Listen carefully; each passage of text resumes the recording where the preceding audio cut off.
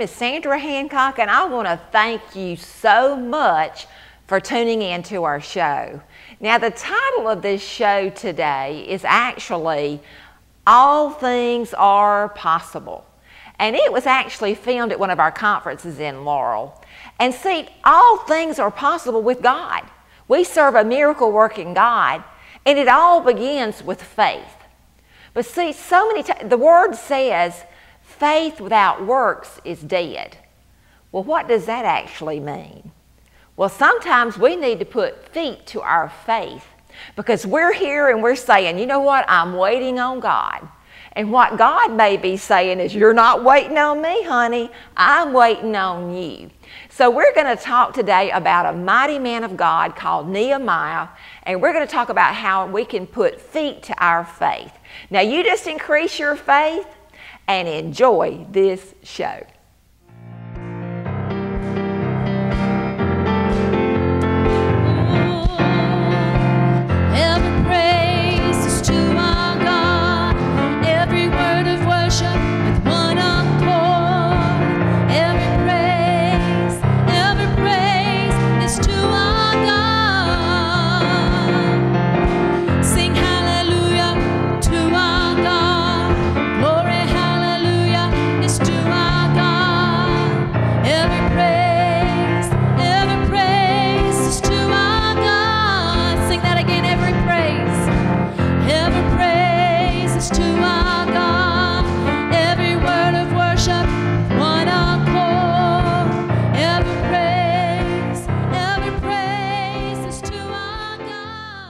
And the title of this message today is All Things Are Possible. Y'all say that with me.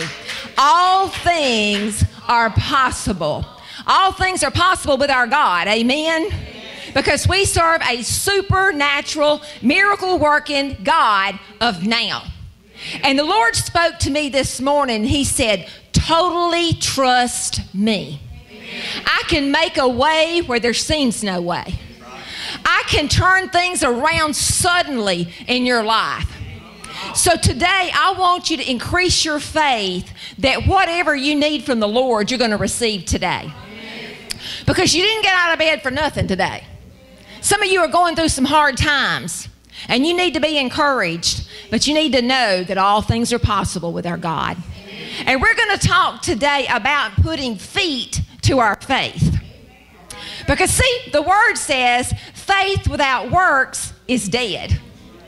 And we're going to talk about a mighty man of God today called Nehemiah. Now, I don't really think I've ever taught on him, so this is going to be exciting for me. So y'all just get ready. So we're going to talk today about Nehemiah and how we can rebuild some walls in our lives. If you got your Bibles, let's go now to Nehemiah 2. 16 through 18, and Doug's going to have the scriptures up there for us.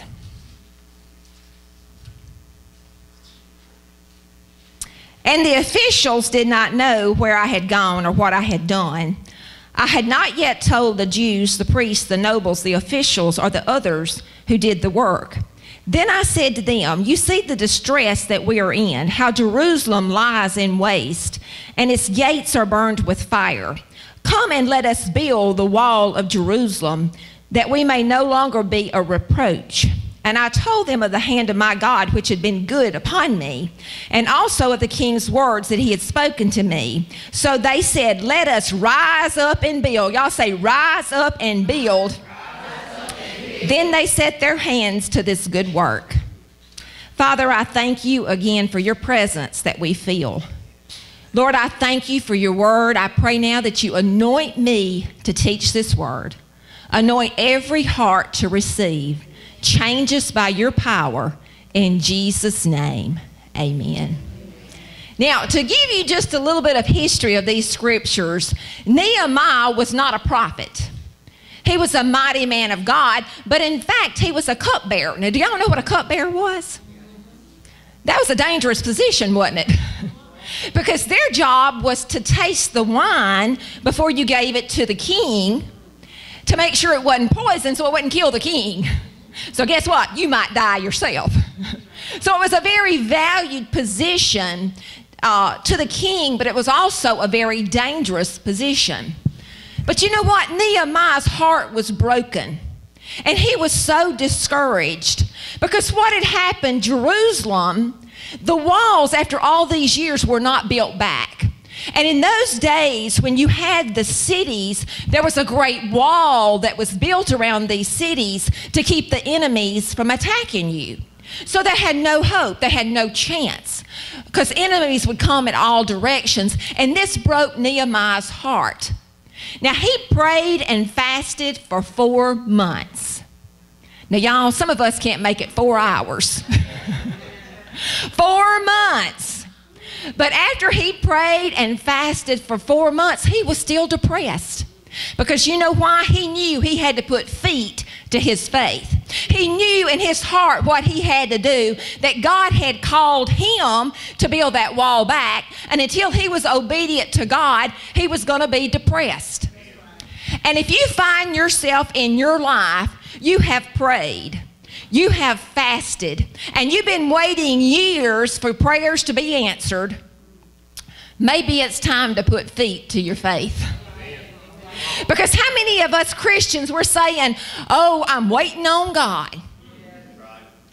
And the word does say, do all you know to do, and then stand and let God be God. But so many times we're saying, I'm just going to wait on God. I'm just going to wait on God. And God's saying, you're not waiting on me.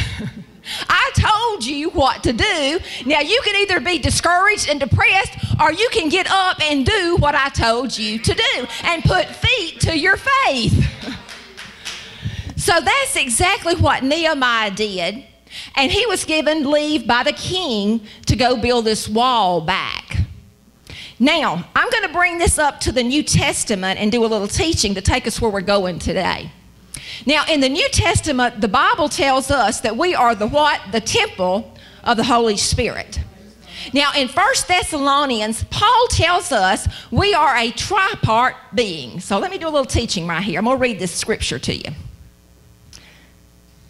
1 Thessalonians 5:23, now may the God of peace himself sanctify you completely, and may your whole spirit, y'all say spirit, soul, and body be preserved blameless at the coming of our Lord Jesus Christ. Now, when you are saved, your spirit man gets saved. Okay?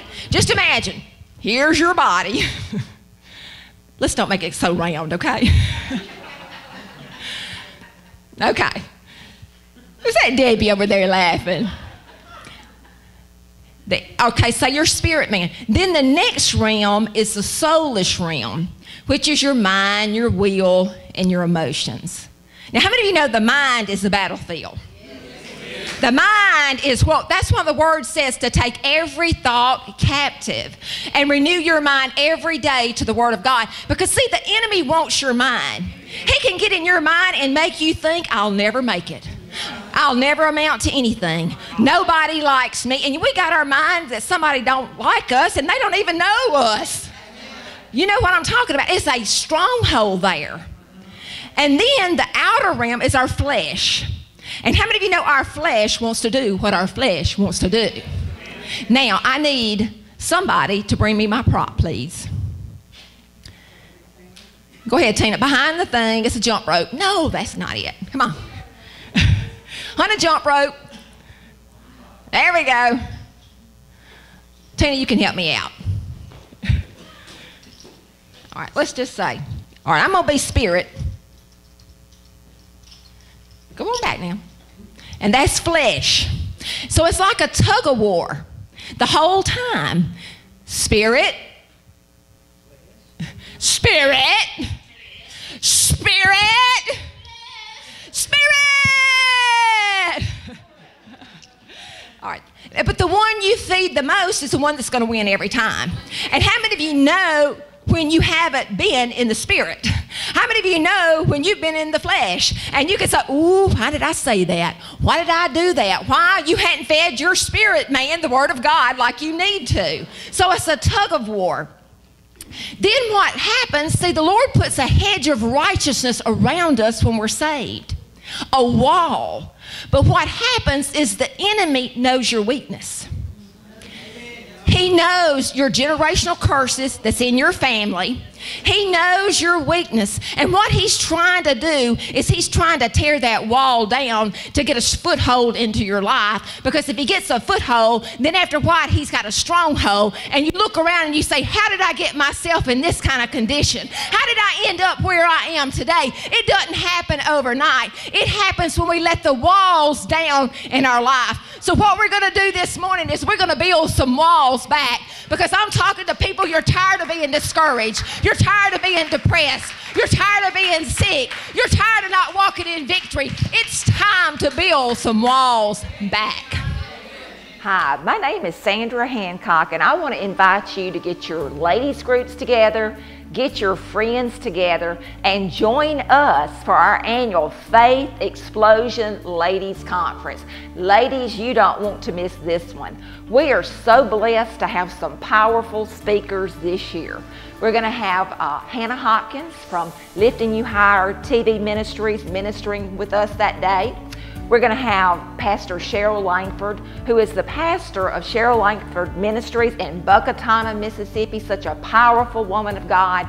And we're also going to have Pastor Hannah Cowling from Community Missions in Lewin, Mississippi, in the house that day, along with myself. So like I said, don't you dare miss this event. Now, it will be October the 8th, Saturday, October the 8th, from 10 a.m. to 1 p.m. at the Gathering Place, which is 3227 Audubon Drive in Laurel. Admission is always free. Now, if you want more information about this conference, visit our website, sandrahancock.org, or call us at 1-800-579-7350. Woo, hallelujah. One more teaching. When you were saved, and I know all of you are leaders, when you are saved and your spirit man is saved, as we're dealing with new Christians, you know, sometimes there's instantaneous change, especially when you're filled with the Holy Spirit. A lot of times I have seen people instantaneously healed and delivered from crystal meth, and you have too. But sometimes it's a process. Because I tell people a lot of times, if you like pecan pie before you were saved, more than likely you're going to like pecan pie the next day.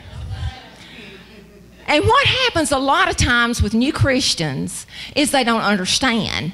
And they think, okay, I want cigarettes, or I want a beer, or I cussed.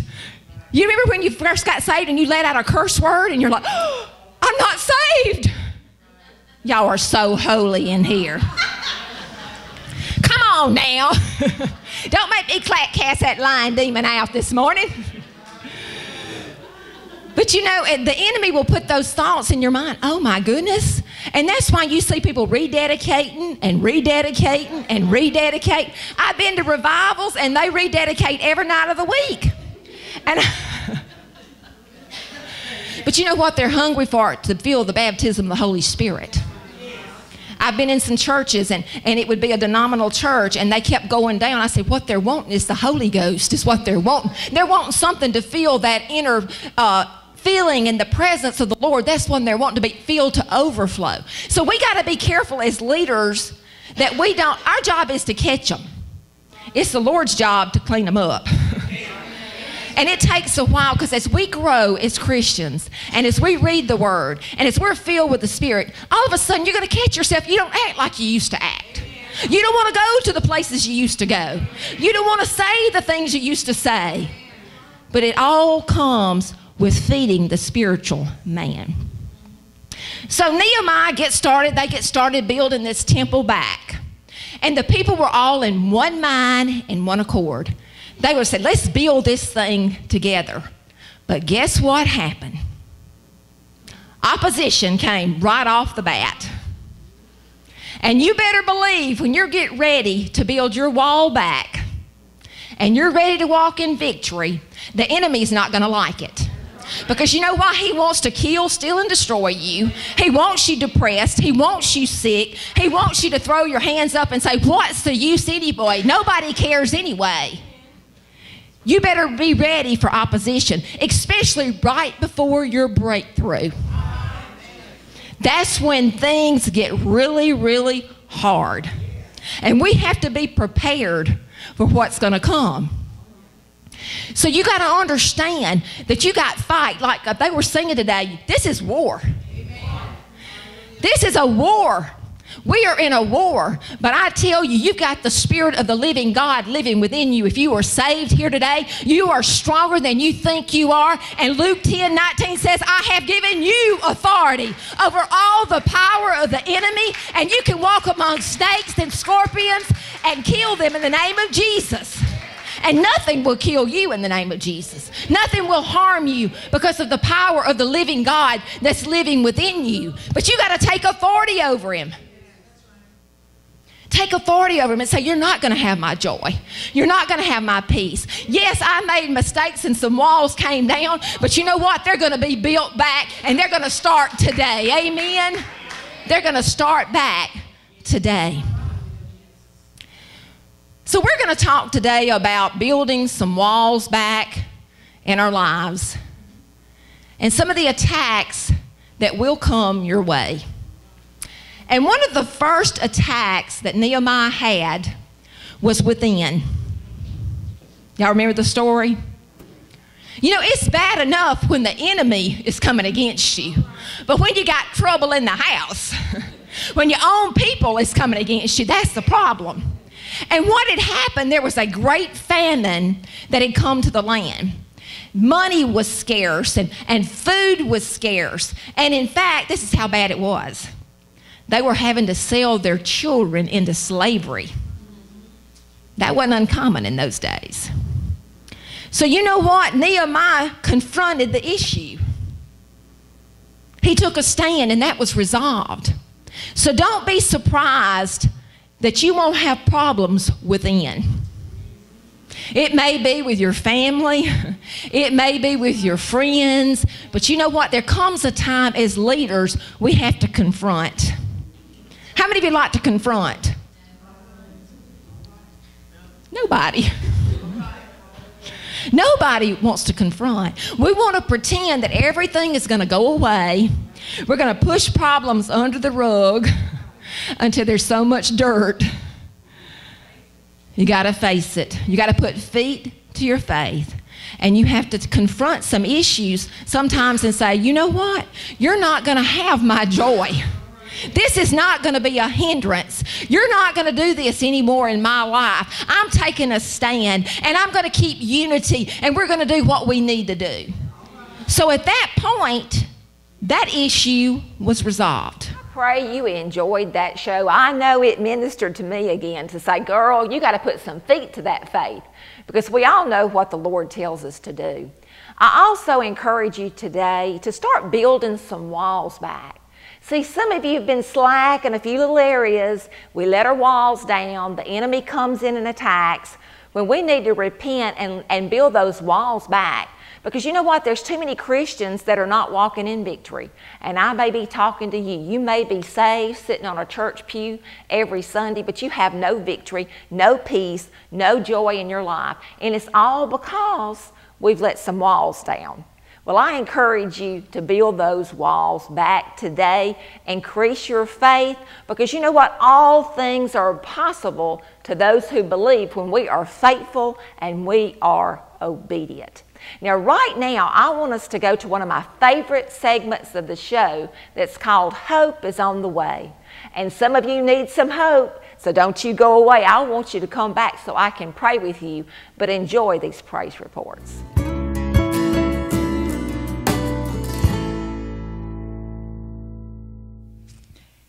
Hi, my name is Cheryl Langford. I'm with Cheryl Langford Ministries in Buckatona, Mississippi. And I just want to share with you today that we serve a faithful God. We had started our ministry. We had just moved into our ministry building on March the 1st of 2009. And then my husband Larry was called home to be with the Lord on June the 2nd of 2009. He got to enjoy 3 months in the building. And I thought that everything had just come to a standstill. And then the Lord started reminding me of his scripture where he said that he is a friend that sticks closer than a brother. And I found that to be true, that my God is faithful through all things. And where it seemed like that things were going to end, God blessed us with faithful people that stood together and stood with us. And God reminded me, because we all have fretful times, and I like to put it that I would have my Trinity meeting, me, myself, and I, and we would sit down and have a pity party. And one day the Lord spoke to me and he said, your husband didn't call you into the ministry. I called you. I anointed you. I appointed you. And so you are to go forth for me. And this is 2016, and I'm still going for the Lord. The Lord is still blessing, and he's still opening doors, and we're still ministering, and we're believing God for great and mighty things. We have people healed, delivered, and God is just an awesome God. And I want to tell you today that whatever you may be going through, or whatever you may be facing, don't give up.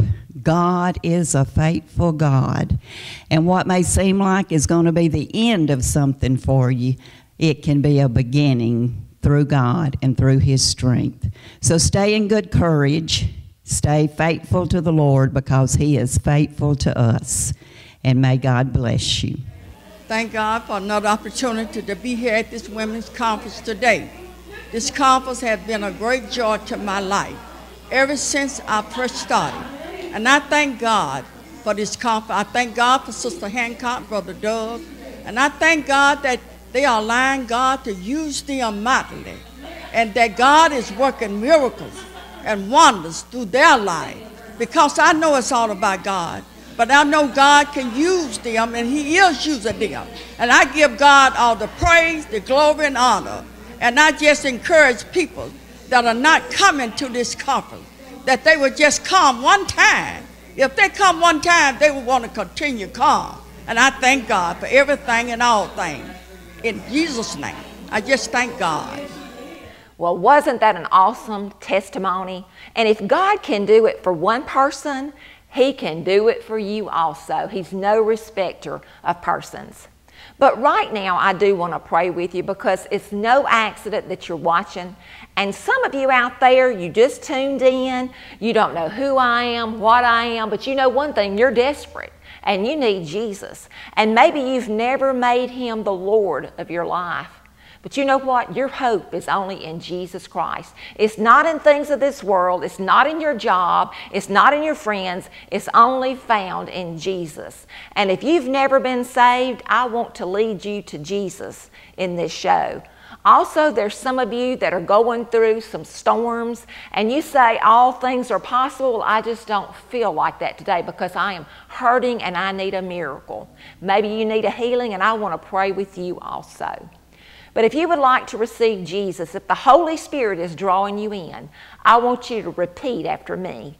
Now, you can close your eyes. I'm not going to close mine, because I'm looking at you out there. But repeat this after me. Say, Jesus, I know I'm a sinner. Lord, forgive me of my sins. I was so wrong. But Jesus, I believe that you died on the cross just for me, and you rose again on the third day. And I believe your blood washes away my sins. So come into my heart today, and Jesus, from this day forth, I'm going to live for you. And Lord, I lift up those people out there that are hurting. They are wounded. They need a miracle in their bodies. And Psalms 107:20 said, you sent your word to heal the sick and to save them from destruction. So I send the word of God into their bodies, and I command their bodies to be healed and restored from the top of their heads to their soles of their feet. Father, I speak life and peace over all of them. In Jesus' name, amen. If you made Jesus the Lord of your life, find you a good Bible-believing church, and please let us know. Write us, send us an email, let us know. And if you received a miracle, or maybe you just enjoy this show and it blesses you, we would love to hear from you. Now, I can't go off the air without thanking our partners. It's because of you that we are able to reach so many people for the gospel. And we love and appreciate you, and we pray for you every day. And if you would be interested in partnering with us so we can reach more people, y'all, this world needs Jesus. And it takes money to be on television, but we're hearing praise reports all the time, and we know people are watching. So if you would help us, that information is on the screen. Now, next week, we're going to have part 2 of this message, All Things Are Possible, and we're going to talk about putting our feet to our faith, so don't you dare miss that show. It's going to be powerful. But until then, this is Sandra Hancock with Voice of Hope, and remember, friends, your hope is in Jesus.